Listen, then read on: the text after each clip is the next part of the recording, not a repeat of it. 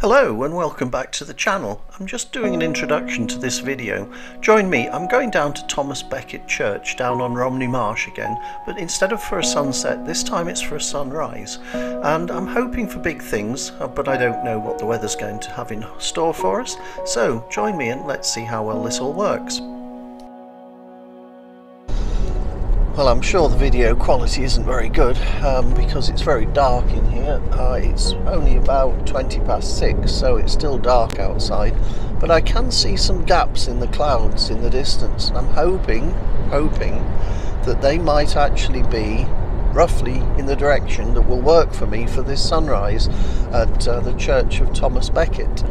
So let's keep our fingers crossed. It doesn't look that hopeful, but oh well, if you don't go and try these things, you never know.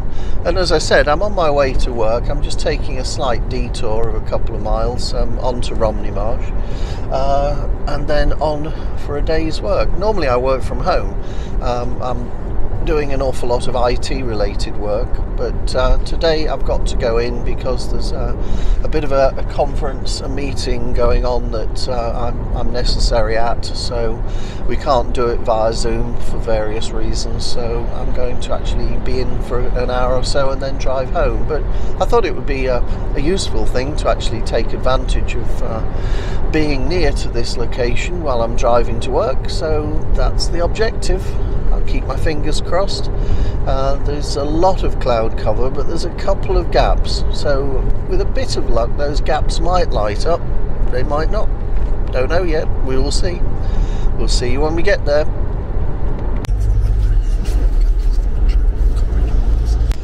Well, the light levels are slowly coming up. There are some gaps in the cloud. There's some nice colour in the gaps in the cloud. I'm about 10 minutes away from the church, and I'm not sure how well this is going to work. I'm hopeful I might be able to get an angle that will include the gaps in the sky and hence the colour in the sky. We'll have to see. It's purely guesswork. I came down here, as I said, on the way into work, so it's just one of those off chance situations, and I'm hoping I might get something from it, so let's keep our fingers crossed. Well, good morning. I made it here to the church. The sunrise isn't quite what I was hoping for. In fact, it's not even close to what I was hoping for, but there's some quite stormy clouds. There's a little bit of light coming through the clouds, and there, as you can see, is the little church, and I'm going to see if I can get a shot with those clouds and that light behind. So I'll get set up in a minute and we'll see what we can get from here.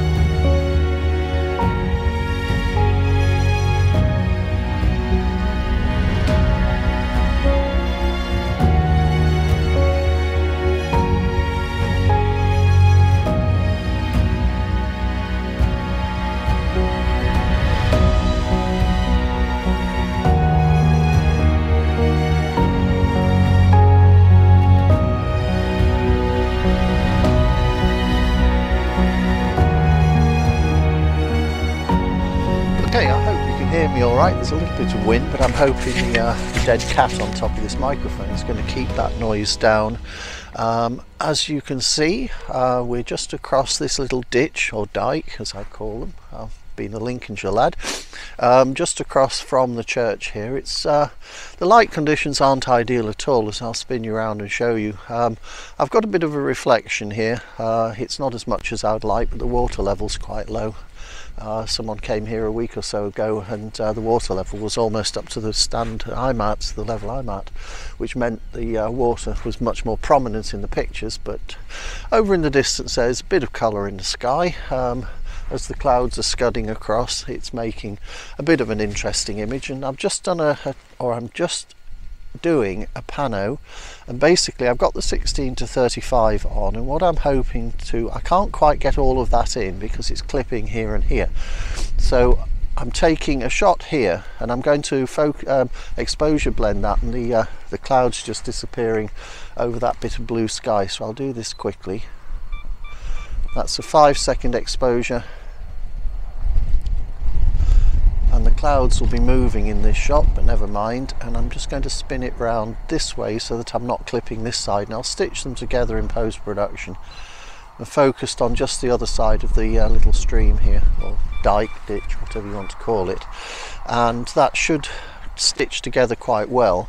Now the light's just gone, the clouds have just gone behind the church, and will or at least the gap in the clouds, which is the other side, will actually just clear the church this side. And I don't know if it'll expose any more sky and a bit more colour.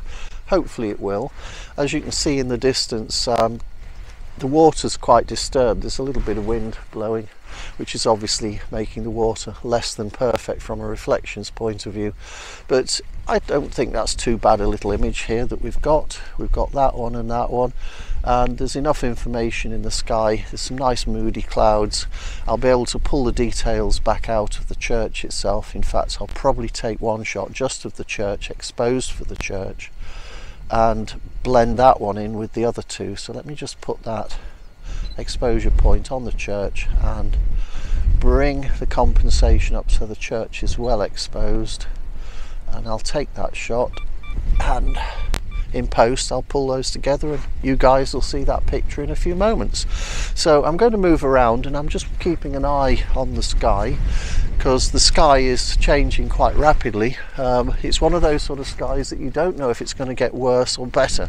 So I'll give it another half hour or so until the light's well up, or the sun's well up, and then I'll see what happens during that time. And if you see me again with a different composition, that'll be because there's a different composition.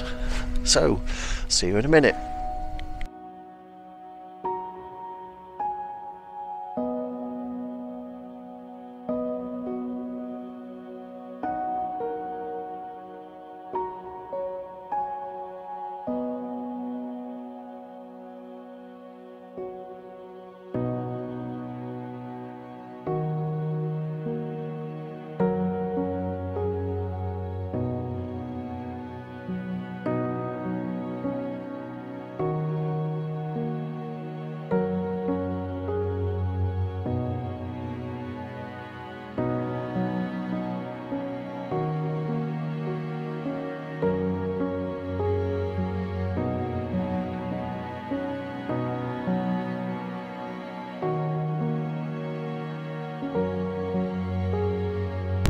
Well, I don't know if you can see, but over in the distance this beautiful red glow lighting up under the clouds here that are scudding across the sky quite quickly. And as I said earlier, you never really know what's going to happen, but I wasn't expecting that. It doesn't show up very well on this little vlogging camera, but that really is starting to look something quite interesting. That really heavy sky, and then that beautiful red glow just at the front of the church here. So I'm going to take that shot again, quarter of a second, f11, focused on top of the church, and that lovely red.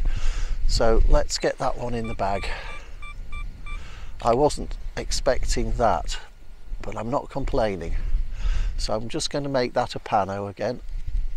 So I'm going to have to exposure bracket that. So let's get that shot,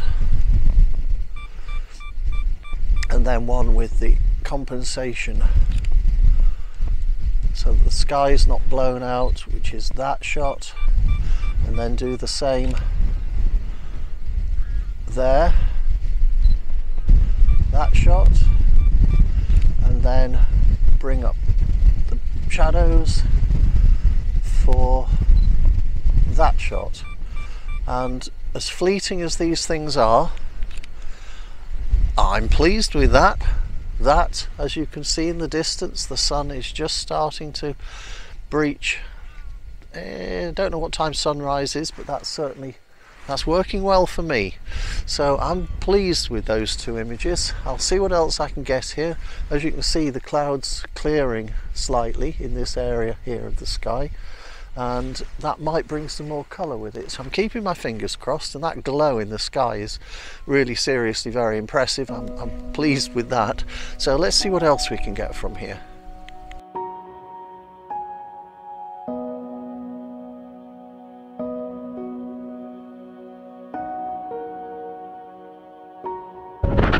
Well, for the sake of repeating myself, it's turned out much better than I thought it would do.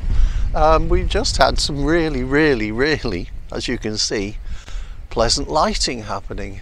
Look at the sky. The wind's blowing from roughly that direction, which is southwesty over there, and it's cleared away a lot of this cloud. The cloud's all disappearing off towards Ashford in the distance, and I'll be off to work soon. And look, there's some nice colour all around us, and I'm pretty happy with where I'm set up here with the camera. I might go a little bit lower and see if I can get more of a reflection of the church, but the water's so ripply dapply that I can't and don't think I will. But certainly I couldn't wish for nicer sky than this. So I'm just going to set the camera up horizontally again, and at 16mm that's not quite level. It's, well, the level on the back of the camera says it's level. It's pretty level. And I'm going to do that pano again, but with the sky that we've got. We've just lost most of the colour. We've still got a bit of red in the sky in the top of the frame here in that part before the shot's taken this part. And I'll just spin the camera round very slightly.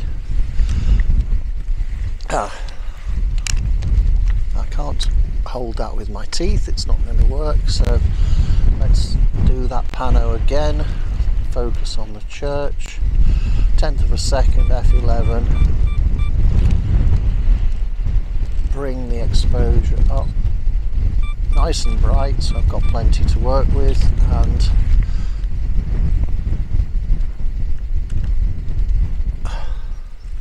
spin the camera around again and get a bright one, and then a nice one for the sky.